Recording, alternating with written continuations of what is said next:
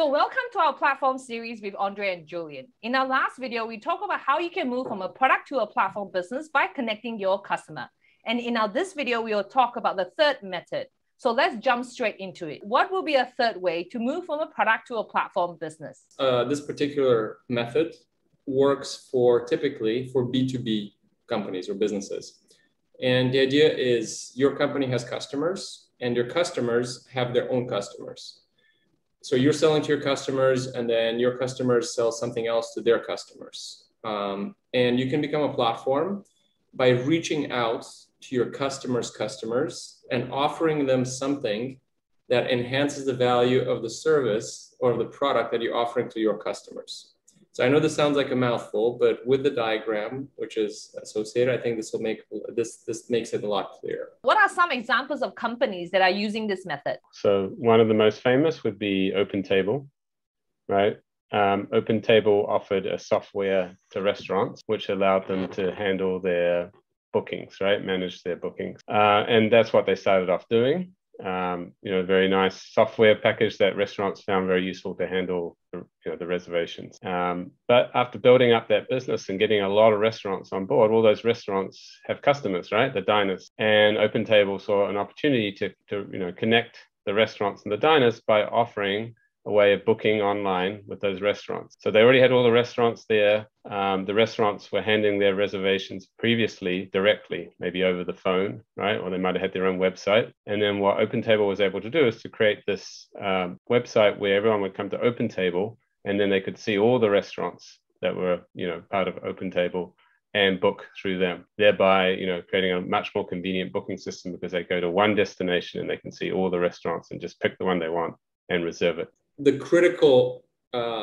evolution or the critical change was the following. So they were selling the point of sale reservation systems to restaurants, which means restaurants had to get their own customers, figure out how to get their own customers. So what Julian mentioned, when OpenTable created the marketplace, the website where diners could go and find restaurants and book, that actually made it possible for restaurants to actually draw customers, like for OpenTable to help the restaurants draw new customers. And of course, for customers to search and discover other restaurants through OpenTable. So it basically creates value. It makes the interaction between restaurants and their diners easier. This model has been, I think, used across the world now. So for instance, in Singapore, we have a company, Chope, which is quite strong in Southeast Asia. Exactly the same model. I mean, we don't use OpenTable here, but they used exactly the same model. They offered started with the reservation system as a software for the businesses, for the restaurants, and then later created that website where everyone came to. And now, if I want to go to a restaurant, I just go on Chope. I can discover special offers, and then I just book straight away from the Chope website. So this sounds a little bit like they already they wanted to be a marketplace, but then they were just onboarding one site first before they become the other one, and before they have the other side, right? Yeah.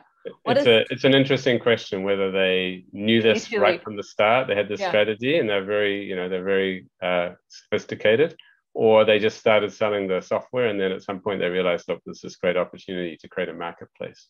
Yeah. What is another example? Let's talk about Indigo Agriculture, which is a company that offers, they sell to farmers seed treatments that help improve their crop performance. So they started, I think it was in 2014 or something like that. They grew quite nicely. So their customers were farmers. And at some point, I don't know, around 2018, 2019, they created a marketplace where now the farmers could sell their crop to their end customers. So the farmers were already selling crops to end customers, but what Indiegogo did, they actually made it easier for their customers to reach their own customers. So at this point, the marketplace makes it a lot easier for farmers to reach specialized buyers who may actually may not know all the different varieties of seeds that are being offered. And Indigo is in a good position because obviously they work with their customers. There's lots of variety in the farmers that they supply. So they're in a good position to create this marketplace that allows end customers find the seeds that they want. One of the special features that enabled them to do this is, because they supplied the seeds, they know a lot more about the crops, right? They know, and they track that actually. So they have a tracking system, and so when the buyers come in, they know exactly what they're getting from the farmers' crops. And I think they raised 250 million to create the digital marketplace, I think, for the seeds. Right. The other observation... They were ranked as one of the most, I think, 2019 or 2020, one of the most disruptive companies in the world.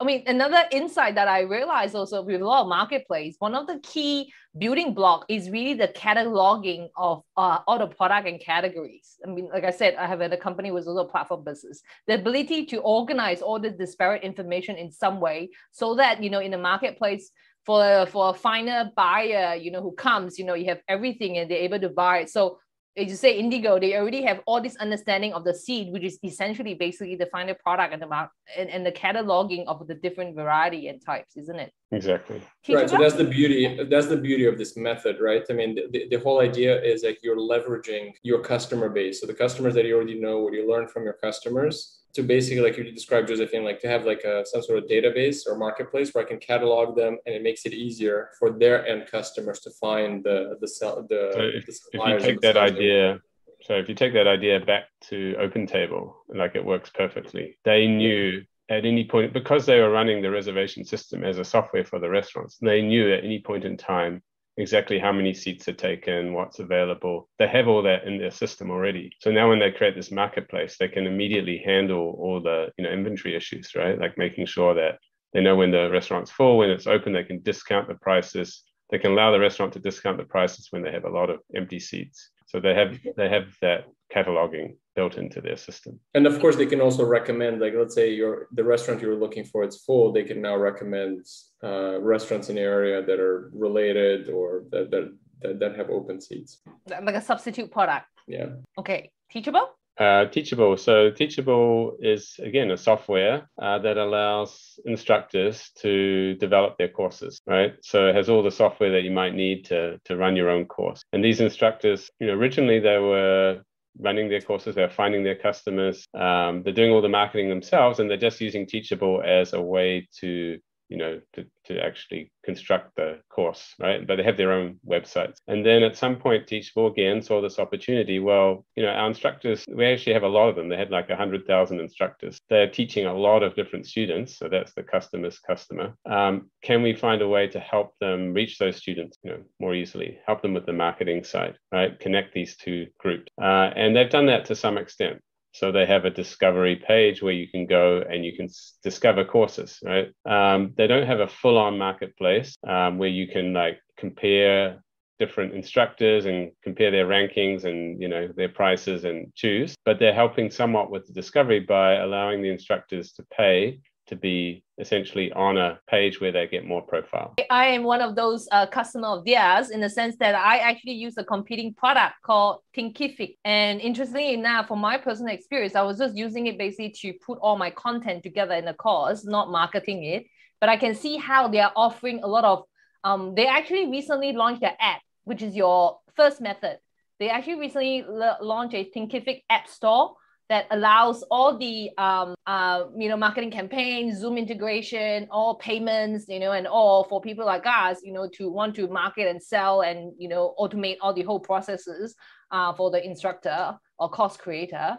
They have not have a marketplace yet, but they definitely sell me tools that are, you know, sales and marketing related to help me obviously sell and market my course in terms of affiliate marketing and everything. Yeah, so that's definitely more of the first method, right? They potentially could have something like a marketplace for these third-party providers to provide you with tools, right? And in contrast, this third method that we're talking about now would involve them creating a website where, you know, students would go to discover courses like yours. Yeah. Right? What are some signs of a company that they can actually use this method? I mean, just like the previous two methods that we discussed in the previous two episodes, the first precondition is that your product has to have a sufficiently large customer base. So the product has to be sufficiently mature, you have enough customers such that it actually makes sense to create a marketplace or a platform or you're connecting your customers with their own customers. So that's the first thing, the most basic one. Maybe even more basic,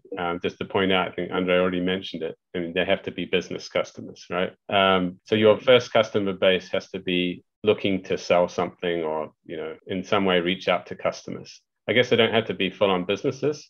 They could be creators or, just individuals that are producing stuff, but there has to be something that they want to sell or something they want, some content they want to get subscriptions to or something like that. In order for you to see an opportunity to create a marketplace, these customers of yours, so the businesses or the small creators, they have to have a need, right? Like a need for basically better interacting with their customers or for reaching more customers so that you can help them with that. If they're like, let's say, if there are very large businesses that, they already have everything set out, it's very like, there's not much you can do like with a marketplace or a platform that would help them. Right. If you think about the restaurant, they obviously have a need to get more diners in, right? If it was a restaurant that was always full, had a line outside it every day, there's no need to use OpenTable to reach more customers, right? Because they're full. So that's not typically the case. Restaurants typically are looking for more customers. Instructors are typically looking for more teachers for their classes, to fill the classes. The farmers are looking for more customers for their crops. So these are the standard examples. And in fact, so that to use a very, very interesting example, think of something like Shopify. So Shopify is somewhere in the middle of the process of doing what we're talking about. So Shopify obviously is B2B. So at its core, it's a B2B software product, typically for small companies, or I guess there's some medium-sized companies now that use it, but typically for small companies to launch their e-commerce websites and to basically run those websites. So it's infrastructure, software infrastructure, backend software infrastructure that these e-commerce websites can use. Now, at least in principle, so because there's lots of these customers. I think Shopify at this point has more than 1 million customers. They're typically small businesses. They always need more customers, right? They need to, they can certainly find their own, but it's difficult. They have to advertise on Google and Facebook, whatever have you. Certainly Shopify could help, right? So in principle, at least, Shopify could create a marketplace where their customers, so Shopify customers, could list their products, and then consumers could go to their website and find these Shopify e-commerce stores. Now, this sounds great in theory. The problem is if you go down that route, then it becomes another version of Amazon, right? I mean, what I just described, it's like, well, I have a marketplace and there's lots of shops and consumers can find them that looks exactly like Amazon. So I think this points, it's interesting, like at least in principle, Shopify could do this, but I think it points to the fact that in some cases, there are limitations and not everyone should rush into using this method. So in the case of Shopify, it should be pretty clear that they want to be quite different than Amazon. And if they went down the same path, presumably their customers, the small businesses, might not like it, right? The reason they like Shopify now is that it gives them independence. I use Shopify, but Shopify is not trying to control my customers. The reason they don't like Amazon, well, Amazon has lots of consumers, of course, but the problem is, well, Amazon controls the consumer. So it controls the consumer side, the buyer side. So the small businesses may not like it.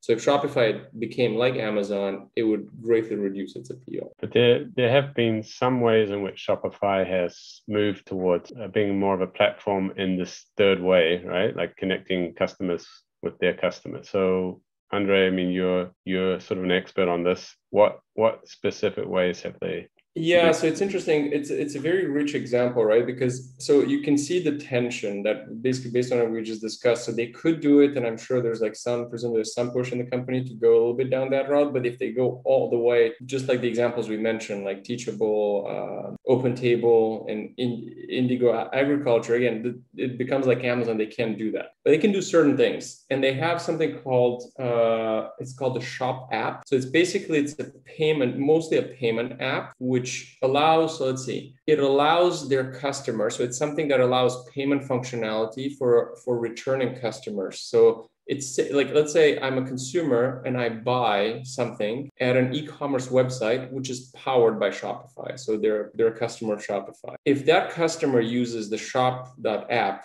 payment system from Shopify, it basically saves their information. So I've actually encountered this. So it saves my information. And then next time I go to another Shopify powered e-commerce website, it actually recognizes me. So now my checkout process is a lot faster. So they do provide something to consumers, i.e. the payment functionality, which makes it easier. So like when I go from one Shopify merchant to another, just makes the process easier. But notice one thing that it doesn't really offer is the discoverability. So one of the key things in the previous cases, like say with OpenTable, the OpenTable platform or marketplace they created certainly allows consumers to browse restaurants and see like, okay, which restaurants have tables available? Which one do I want to go? Shopify does not have that. They have a payment functionality, but you have to know, like you have to already know the merchant you're going. So there's somewhere in between because again, they don't want to look like Amazon. The other thing they did, isn't it, that they allowed customers to sort of have a bookmark of their favorite stores.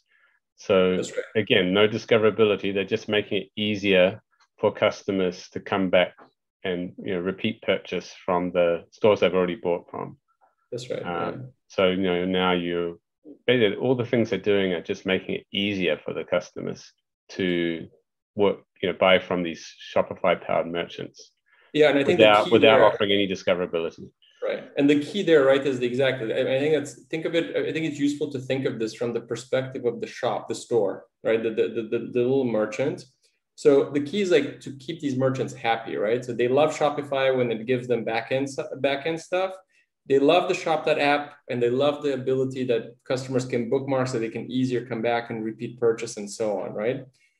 If Shopify offered discoverability, you wouldn't like it, right? Because I work really hard to get customers to my e-commerce store, and now you're making it easier for those customers to shop at my competitors. Like that's fundamentally the problem with this method, right? So this is why like this transition, so going from product to platform using this method, reaching out to customers is a bit fraught because your customers might resist it, right? Inherently, by creating a platform, you're kind of like, there's an element of you're commoditizing your customers. So they don't really like it. You ask restaurants, right, how happy they are with OpenTable, and you'll get a good sense of the fact, well, yes, it was great when it was just a software, but in the end, it's like they have to be on there to find customers because all the other restaurants are on there, and it's just commoditizing them with people just switching between all the restaurants to find the lowest price. In fact, it was probably great even at the beginning of the marketplace, right? Because at the beginning, it was like, oh, it's awesome. It brings me this marketplace a lot, like brings me new consumers, right? But once it becomes big and everyone goes to OpenTable, including all the restaurants is there, then you're like, well, now what it's mostly doing is basically putting me in competition with all the other restaurants. And I would say like, in the end, a lot of those customers who these restaurants get through OpenTable, they would have got anyway. Right. These are people who are already going to go to that restaurant. They would have previously rung up or booked online. Now they book through OpenTable. So the restaurant has to pay these fees to OpenTable for every booking. And they would have gone there anyway. It's just because it's a little bit more convenient to go to OpenTable's website. And OpenTable probably gives rewards or some kind of incentives for people to book through OpenTable, then they'll go through OpenTable and the restaurant ends up paying higher fees. My recent example of using Uber Eats as well, because it's like they only show you what's around you, but there is a specific Asian, Malaysian place that I want to eat and get delivery from that is like 10 kilometers away, right? And I just cannot find them on the Uber Eats app, for that reason, because they don't discover, they are showing you what are the one that they are promoting basically instead of the one that I want to go to. The average group of restaurants that want to be get customers, or the one that has really a brand equity and a following that specifically people want to go to and buy from, right? In there basically, so Uber Eats obviously is a two-sided platform, so it has this problem that there's discoverability and they control the customers. There are some companies in the space, which basically are the equivalent of, do for restaurants what Shopify does for e-commerce. So there's some companies that just basically provide the software for restaurants, but they don't create a marketplace, right? So I'm sure like your Malaysian place that's awesome, that has a great brand already, they would probably want to use this one, but not Uber Eats, right? They would probably be very happy to use the software from this one, but they keep control of the brand, they keep control of their customers, and they're not put on this marketplace with all the other restaurants, which essentially kind of commoditizes their brand. And the software that you're talking about, Andrei, would help them with the delivery. It might even actually link in or integrate with delivery companies, right? It's just that they're not controlling the customer. They're just providing the back-end service for the restaurant. Yeah, I found that they have. So this specific Malaysian restaurant have their own ordering website and delivery that they do, that you order directly. From that example, go back to Shopify. If I'm not wrong, they do allow, they did allow, or they maybe still do allow, some discoverability, which is what I think is the local discoverability, right? So I believe they had this proposal, which they put into action during COVID period, to allow people to discover e-commerce sites in their neighborhood that were selling stuff that they could just pick up locally, right? And this is kind of environmentally friendly. It was, consistent with, the certain policies that they wanted to help sort of your local businesses who have customers in their neighborhood to reach out to those customers. So there they were actually offering some discoverability. But it minimizes, right? So the thing is, like, if it's in your neighborhood, it minimizes the negative effect because there's probably not as many substitutes, right? Like there's the chance that there's like a very close direct competitor in your neighborhood is probably not that high. Exactly. So like if there's a printer shop or something that's doing, has an e-commerce website, they, do the framing of your pictures or something like that and send it to you. I mean, if there's one that happens to be very nearby, there's probably the only one. And in that sense, they're not really putting a whole lot of competitors against each other by offering this kind of discovery. They're just sort of allowing you to discover, well, who is actually in my neighborhood who does this thing that I want. Yeah. I mean, it would be interesting, by the way, so we're talking about it today, right? But like, don't hold us to it in the sense, like, it's possible that going forward, there's going to be more and more discoverability by Shopify. It's interesting, like up to now, they've kind of flirted with it, like very closely, but they haven't really done it outright. But who knows? I mean, it's possible going forward, they might actually offer a lot more discovery. You want to talk about Substack? Yes, sure. Yes. An example we're both very familiar with, given our Substack platform chronicles, which we write. So Substack is, again, it's just a software that helps writers get their content out, right? So you think about newsletters and blogs and so on. They basically provide a very nice software where when we want to publish our writings, right, it gives us a way to send that out to our distribution list to track how many people open the content, and to, if we want, we can start charging for it. It allows for that payment functionality and a bunch of other services, right? But what they don't help us do is find new readers, right? Suppose we were charging for our service, then we obviously just want to get a lot more readers so we can get more revenue. We would like them in some way to be able to bring us in new readers, right? So that's something they don't currently do. But obviously they have that opportunity, right? They could create a marketplace where all these different writers, Substack writers, their newsletters were discoverable in one place, and people could choose between them, maybe even get rankings, which are the more popular ones, less popular, and they could have different prices up there and people could choose and discover that way. That's not something they currently offer, but obviously they could. So what is specifically about the signs of them, the characteristic of them that make them good to use this method? Well, they do have a lot of writers, right? So if you think about our criteria, they have a lot of writers who have an interest in have a need for reaching more readers, right? So lots of users, lots of customers, and those customers are looking for more customers of their own, right? So that meets those criteria.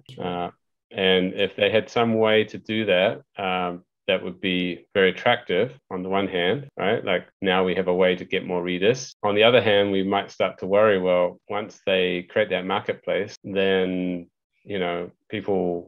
some of our readers may discover that there's some other content out there that they prefer and they switch, right? And it basically puts all the content writers onto one page where they're competing. So it's making us more commoditized, if you like. So isn't this the difference between writing on Substack as well as and versus writing on Medium? Because I think in my understanding is that Medium is where you want to be discovered, and therefore increase your exposure and to be known and find a following, and then also at the same time be paid for it when it's viewed. Substack for me is for people who have a following. It's quite clear that they could have a following and they are bringing them to Substack so that they can actually monetize or create deepen the relationship. Exactly. So what are some of the potential pitfalls and trade-off of this method, and also for this example? So actually, let's to finish on Substack, because I think it's closely related, right? So just like we said with Shopify, the big concern, right? So comparison with Medium is good here. So with Medium, we considered Platform Chronicles on Medium versus Substack. So the issue with Medium is, well, you're competing with everyone else. and you don't really have a lot of control over your readership, right? On the other hand, yeah, they will actually work harder than Substack to bring you readers, versus on Substack, we're on our own, but we have complete control over our readership, right? So it's the same concern that, say, Shopify merchants might have, right? They like Shopify because it gives them full control. I mean, Shopify doesn't really help them reach new customers, but at least it allows them to fully control those customers. Now, in terms of, so back to your question, so in terms of what are the pitfalls from the platform perspective, from the company who's considering this transition, well, this is the main one, right? So yes, I mean, right now you have a product, your customers love you. The moment you try to reach out to your customers, your customers might just hate it, right? So you have to find, this is like why I think it's interesting that we talk about all these examples. There's a very fine line between reaching to your customers in a way that pisses your customers off because they feel like they're being commoditized. What are you doing? Like, you're taking my customers away, versus doing so in a way that makes them feel, oh, you're actually helping me, like, enhance the relationship with my customers. So that's why what Shopify is doing is interesting, because it's kind of like an interesting dance, right? Where like we're just trying to like help their customers deepen their relationships with their own customers.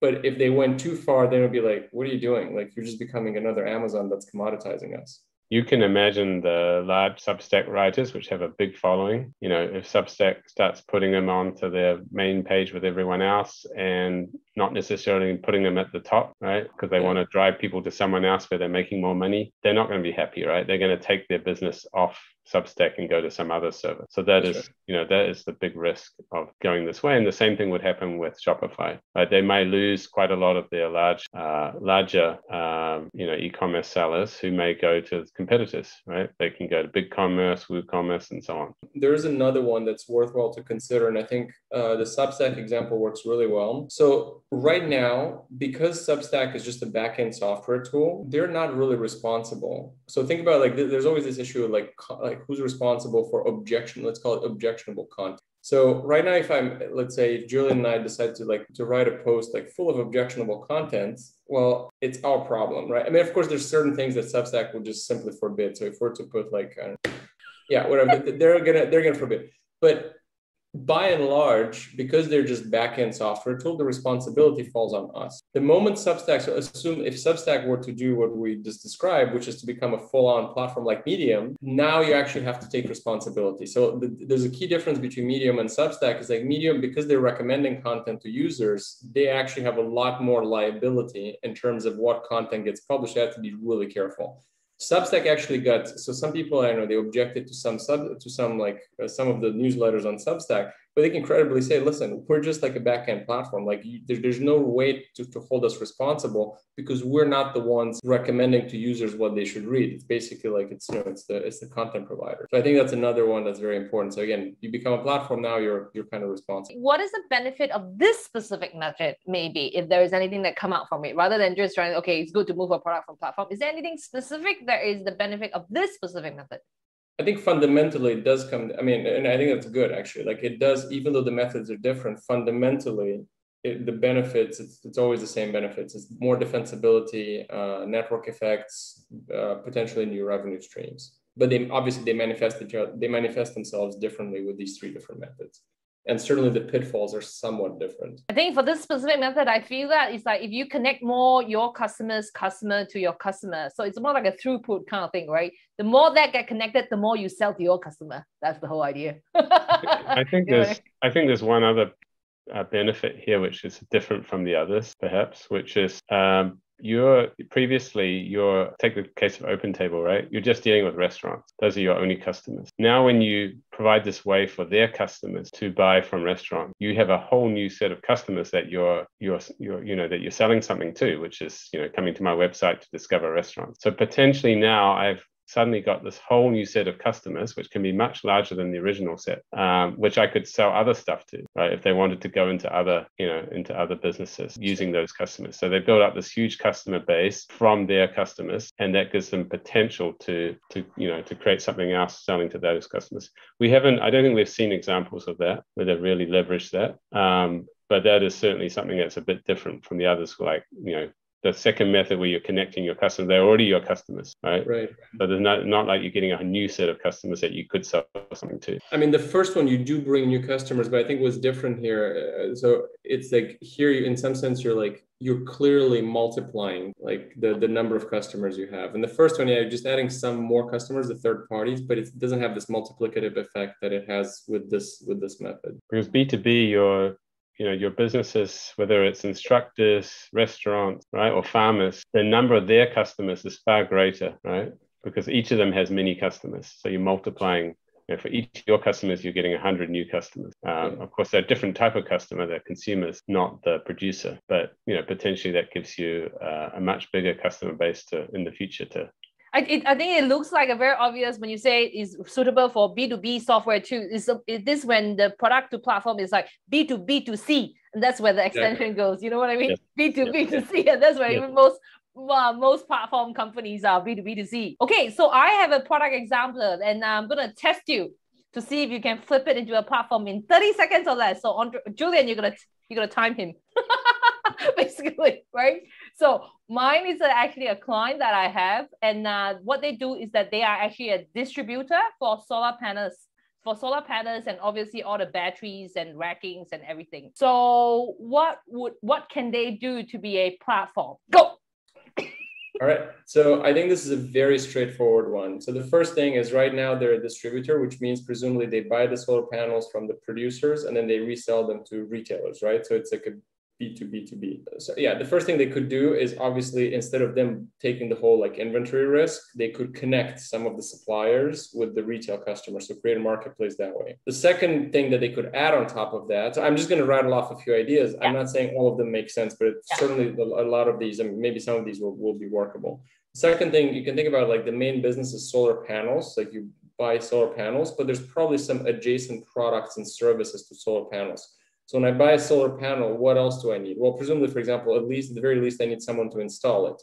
So, I mean, I guess they're selling to retailers, but what they could do is connect the retailers with suppliers of parts or services that are complementary to the purchase and installation of solar panels. Now, I'm not an expert, so I don't know what those parts and services are, but I'm sure there's quite a few. And it probably doesn't make sense for this particular company to supply all of that themselves, but they could create a marketplace around its main business that allows third parties to supply those. Okay. And then if they're selling to, just to link it to what we were just talking today, so if they're selling to retailers, and of course the retailers are selling to consumers, well, obviously you can use this method and maybe reach out to consumers and say, for example, find the retailer closest to you that has a particular brand, that carries a particular brand of solar panel, or that can help you install this particular solar panel. Yeah, so basically you have used all the three methods that we talk about, right? Through this process. I haven't used the second one. I mean, but I haven't used the connecting customers yet, but I'm sure we can. Yeah, you can't really connect the customers one because again, their customers are actually competing with each other. All the retailers are all competing. Yeah. So that's one of the things. Yeah. So that's why you could allow them to collude on the price of solar panels. Go to jail. That's a good one. Yes. So actually it's installed. That made me think of another thing. Presumably you can also get people to there's probably different configurations, and you can get people to create a website where people say, this is the configuration I use, this is how it works. You can get experts, for example, to say for this type of house, this is the configuration you want. So this can be provided by third parties. Right. Like sharing how household have done it and what is the experience, what should they look out for if this is my house like that, this. So that is more like the second method, although it's sort of their customers. But it applies to their customers. Yeah. So it's like a combination of second and third. Yes, that would be like the retailer, connecting their customers, which is the both householder to share information experience of actually installing solar panels, right? That's right. So that would be good for the retailer. It's a little harder to see, but I guess it depends on the specifics, but it's a little harder to see why the solar panel distributor would get involved in this particular one, because this seems like a much better fit for the retailer to do. But maybe they know something that the retailer doesn't, and they can provide it for them. Yeah, actually, a lot of times the product knowledge and technicality is with the distributor, because they do training to the retailer in order for the retailer to know the product enough to actually configure the final installation design. So a lot of technical support comes from the distributor on the product side itself to design the engineering design of the solution. And Right. they also have the catalog of and the knowledge of all the products in terms of the panel type, you know, the warranty, the type of racks, and engineering inverters and configuration that needs to be there. So it's a perfect sure win to be a platform for them. I mean, it would require, so just to be clear, I mean, what I promised. It would require Andrei to provide consulting services. I think that's very obvious. I think I promised and I delivered. It's the, you know, coming up with ideas is easy. Like, you know, coming up with, you know, reasonable ways for any company to create a platform. I think it's worthwhile reiterating what we said up front for all of these. It's not necessarily the case that the answer is yes, we should become a platform. It's worthwhile to consider these and, you know, to look at these these options carefully and see what they would involve. But sometimes the answer is no. It's like, no, we're happy being a product, we're doing just fine, and that's okay. Yeah. But you know, some of these scenarios might turn out to be like really valuable. Some companies have found this to be very, very. Yeah, I think it also get the company to clarify themselves, right? Why are they doing? Why not? You know, is it in alignment with, you know, the core strategy? Is it alignment in, you know, that's what we want to be, as you said, you know, in the position in the market. Like Amazon, they clearly are suitable for certain type of products and merchant, and Shopify is obviously trying to attract a certain type of merchant and therefore aligning the strategy to it from that perspective, right? So that's when, as a merchant, you know, whoever is dealing with all this platform, it's probably good to know for them as well, because they then also clarify which is more suitable as a platform or product vendor to use in terms of like in alignment with where they want to be. Yep. Would it be? Let's come to the fun question. So what is the most exciting emerging platform businesses that you are currently seeing, and why is it so exciting for you? So many to choose from, so little time. As angel investors, we see lots of interesting ones, but I think we can pick a couple. Maybe the first one that we really like these days, especially because its valuation went up significantly, is OpenSea. So think of OpenSea as the eBay of NFTs. So where NFTs are non-fungible tokens. So it's this like new craze based on blockchain. So where, you know, there are all kinds of NFTs, some more that make more sense than others. And OpenSea is basically the largest marketplace. Any more, Julian? Well, let me pick one that we had somewhat divergent views on initially, but Andrei's gradually coming around, which is Swimply, very funny name, but basically what they do is allow people to rent out their backyard swimming pools to strangers. Oh. Yeah, I think it's even moved into Australia now. It's really so big. Rent your swimming pool to a stranger. Yes. Compelling, right? I thought it's a compelling idea. Andrei was not convinced. But, you know, the idea is similar to Airbnb, but, you know, you've got these swimming pools that are very underutilized. Correct. Yeah. And people living around that neighborhood are like looking at very enviously, like, I'd love to get, you know, access to that swimming pool. And this marketplace is just enabling that, right? It's enabling people in the neighborhood, or maybe even, you know, in the general area, to come and see all the swimming pools in their area and the prices, and book it by the hour. And, you know, you see a lot of the use cases would be, you know, I want to have a small party, you know, but I don't have a swimming pool, so let's go and use the neighbors, given that they want to make some extra money. Turns out that actually some of the owners who put their swimming pools on there are making a lot of money, like, you know, like Airbnb type money, just renting swimming pools, just because, you know, there's this huge demand for this. Right. Okay. And of course, during COVID, you know, people were not wanting to go to public swimming pools, so this was great. But I think, you know, there is a sort of a long-term sort of use case, which is just, these are underutilized assets, which can be used for, you know, kids' birthday party, you know, or private get together where you want to have a private pool rather than just go to a public pool. And I think that's, to me, it's quite obvious, but Andrei's got a different view. So, like, I was skeptical. I mean, I convinced Andrei. I have come around. So obviously, I mean, the obvious question here is like, how, I mean, yes, of course, like the demand side is there. I mean, the obvious concern, but you can make the argument that Airbnb, when it first came around, it would have seemed equally crazy.